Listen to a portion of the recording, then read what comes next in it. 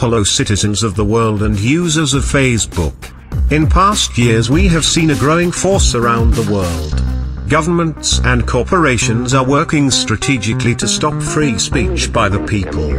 In more recent months we have witnessed an increased number of account blocking and deletion by Facebook of users who dare to ridicule, mock, satirize, or speak out against political leaders or corporations heavily involved with politics. Trying to appeal to those bodies will have no effect, as they have a set agenda, and they do not wish to hear our voices.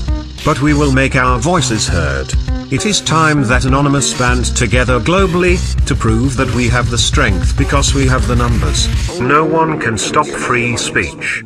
No government, no corporation, and especially not Facebook. April 6th at 1 AM GMT, it begins. Operation Truth Force. All Anons worldwide hit Facebook with uncensored material. We shall continue this bombardment of material as long as we can.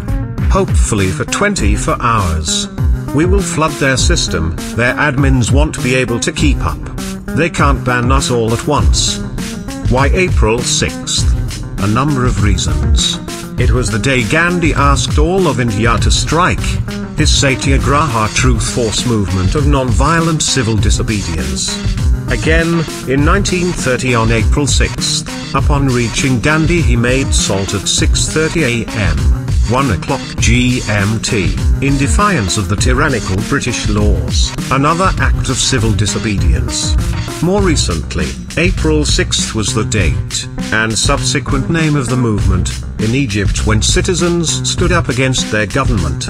So this April 6, 2013 at 1 o'clock GMT, Anonymous once again becomes a force to be reckoned with.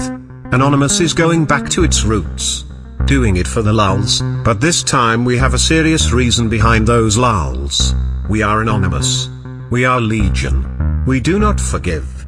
We do not forget. Facebook, expect us.